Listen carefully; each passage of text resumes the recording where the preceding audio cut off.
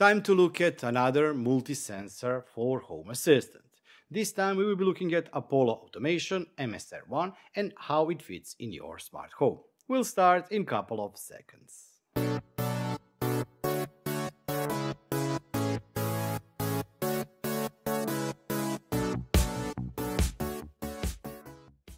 Apollo Automation MSR-1 is a multi-sensor board powered by ESP32C3 Mini controller. It is packed with so many things that it really stands out from the competitors. It features not just mmWave sensor, but also lux and UV sensor, temperature, humidity and pressure sensor, and if you choose so, it can also host CO2 sensor. Plus, it has RGB LED that can be controlled and used from within Home Assistant, buzzer, and even some exposed GPIO pins on the back side.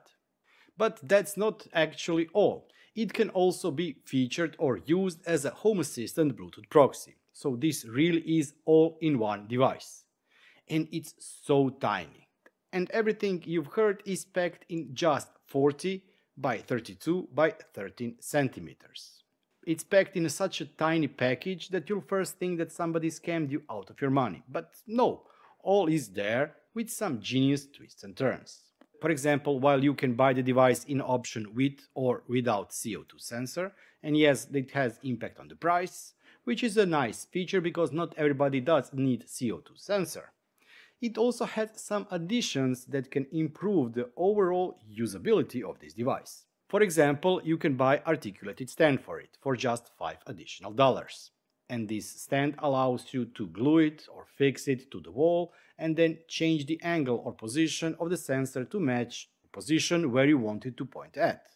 Or, if you are a lucky one and have a USB adapter that has on top USB-C port, yes, you can actually buy the outlet mount add-on or mount with the US plug for only $20 more. Again, everything here is very nicely engineered, and I really applaud the idea of using the backplate to be interchangeable so you can change it and use it as a normal backplate or a backplate with a joint. That's a really awesome option. If you want to compare it with some other sensors, mmWave sensors or microwave sensors, let's compare it to these three. For example, if we compare it with the Everything Presence light, it's so tiny that you can probably fit 2 or 3 of these Apollo sensors inside the LUI Sensor 1. Of course, the EP light has option for you to change the microwave sensors, but using this mmWave sensor inside the MSR-1 is an awesome idea. This sensor is well known in the community and a lot of people are using it, especially the people that are doing DIY projects and building their own sensors. It has been used a lot in Home Assistant community. Yes, it may not be the best in class, but it still works pretty okay. In terms of setup is really nicely done. I will guide through it, but also check out the documentation. The wiki page is awesome, not just for this device, but also other devices that Apollo is making. For example, for the setup, you can just follow these simple steps. Getting started, or the first step, is so easy. You plug the power into this board, you open your mobile phone, go to the access point of the device and you will know it by the name of the device, select your Wi-Fi network, type in the password and press OK. That's it. Device is set up, at least the first part. The second part is adding it to Home Assistant. If you have a normal smart home network, and by normal I don't mean some prosumer type of over-engineered network with VLANs, routing, subnets, etc., the device should pop up automatically in Home Assistant. Click on it, configure it, press submit, and device should be in Home Assistant in a matter of seconds. After the device has been added to Home Assistant, my recommendation is to unplug it, plug it to the power bank and take it to your garden, if you have garden, or outside. Leave it there for 2, 3, 4 minutes so that sensor can breathe in the outside air. Hopefully the outside air is of a good quality. After a couple of minutes, you can go to the web page of this device. I don't know if I mentioned, but yes, you can access everything not just by the ESP Home Integration Home Assistant. You can actually go to the web page of this device and there click on Calibrate SCD 40 to 420 ppm. If you click it here, or in Home Assistant, if you click on Calibrate and press this button, the device should be calibrated on the fresh air. When we are already on this web page or the browser page of the device itself, as you can see, all the data pulled from the sensors is here. There are some things that you can configure here. For example, offset for the humidity and temperature. This is especially nice touch because a lot of people are always telling that having this sensor or any kind of a temperature or humidity sensor besides the ESP board can be impacted by the temperature there. So you can use these fields here to calibrate or create offset based on the values from this device. Then we have information about the lux sensor, RGB, we can turn it on and off, radar control, etc., etc. These last options here are used to calibrate the microwave sensor, but I'll mention that in just a couple of seconds.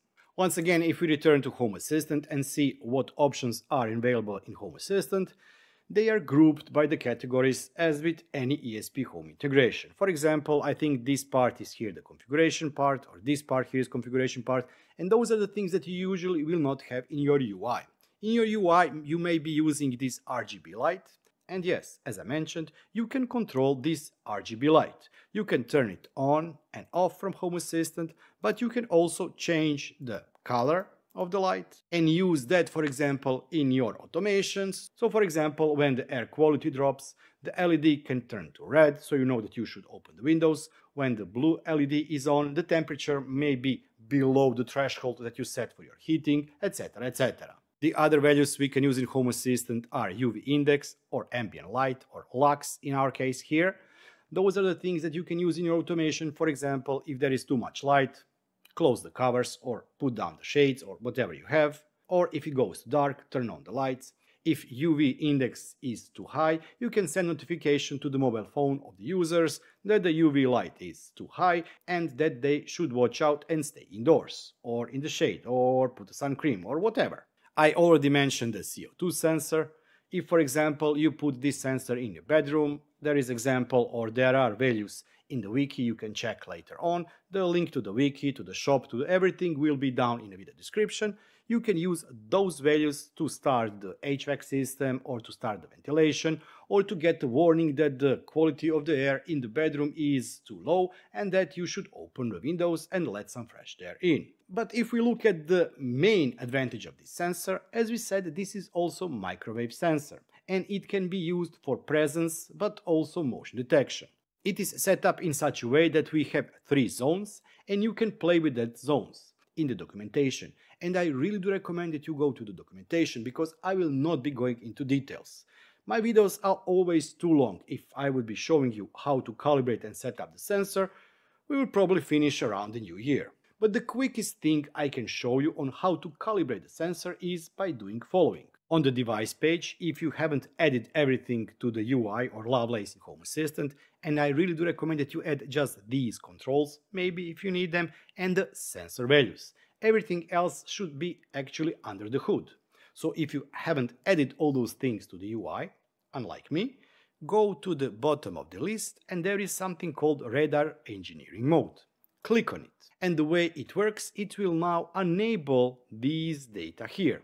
This data is usually not visible and it is visible only when this engineering mode is enabled. Let me show you. If I disable it, we lose all of the values here. If I enable it, we get all those values back here. So for example, you install this sensor inside your living room and you want to have 2 zones. You, for example, have one zone near the entrance or the stairway where you want to control the stairs lights or the entrance light. In this case, what you would do, you would turn the engineering mode on and then based on the values of the sensors, you would play with the thresholds, still and moving thresholds for that specific gate. Gate you can consider something as similar to zone. Then move to the sitting position in front of your TV and check once again the values here and based on the values here, set up the gates here, minimum and maximum values, so that it gets triggered if you are sitting in the living room. And based on that, you can easily customize all of the values for all of the zones or all of the gates inside Home Assistant for this device. But as I said, the documentation is really well written. Go to the calibration page, how to tune microwave sensor using Home Assistant, And on this page, calibration page, you will find two videos.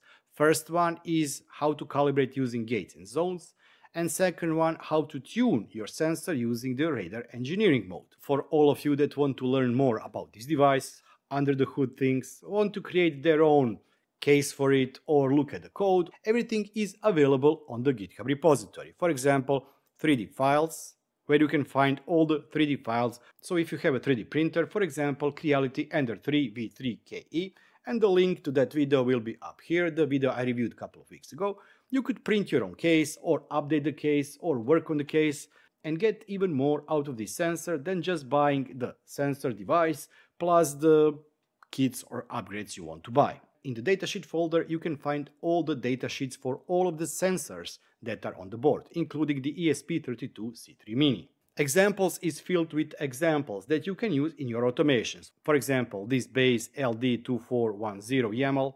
Then we have a fridge dashboard. CO2 is too damn high. CO2 is too damn high buzzer, trash night, holiday, etc. All the code is available here. But the question is, in today's market, where we have off-the-shelf sensors such as Sonoff sensor, I also did video a couple of weeks or months ago, where we have everything presence light sensor, where we have other companies producing similar sensors. Is there market for such a device? In my opinion, yes, because I've not seen so far sensor packed as this one is in so tiny package. And also it works nicely.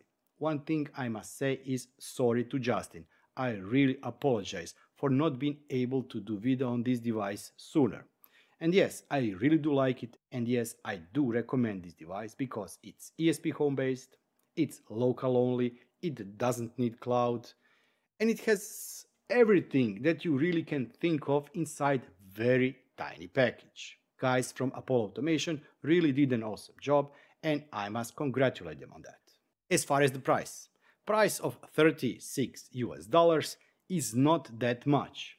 I know for that price you will not get CO2 sensor, but as I said, you may not need CO2 sensor in each of the sensors. For example, if you buy 4 or 5 of them, you only may need CO2 sensor in one of two.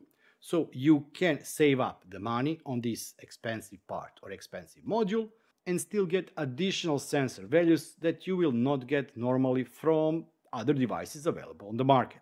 If you want more information about this device, want to check out the documentation, the calibration videos, but also other videos they made on this product, I will be leaving all of the links down in a video description. So check it out there. And as always, if you did like this video, don't forget to give it a thumbs up, because it not just means a lot to me, but it really helps the channel. YouTube sees your thumbs up and then recommends this video and similar videos to other people on the internet. And while you are already pressing thumbs up, don't forget to check that you are already subscribed, because I'm trying to reach 1 million subscribers in a couple of weeks, which is possible, but still, I want to try. If you have any kind of a comment or a question, you can always find me on my Discord server. The link to it is down in the video description. You can also find me on Twitter, Instagram, but you can leave comment here. And I do apologize for everybody that was leaving comments for the last week or so, but I was on a vacation and I was enjoying my vacation time with my daughter in London. I will try to read all of the comments and reply them as soon as possible. And before I end up the video, I also want to thank all those wonderful people that are supporting me and that have become YouTube channel members. Thank you all for all of your support. But let's not forget each and every one of you who has watched, liked, subscribed, shared or commented on my videos. Thank you. If you too want to support the channel, you can do so by clicking the join button down below, and for only €2 or $2 per month become a YouTube channel member. Or you can go to my merchandise store and get something there. Last but not least, as always, you can do a super thanks, and I will be super thankful for that. I will be seeing you next time. Until then, bye bye and have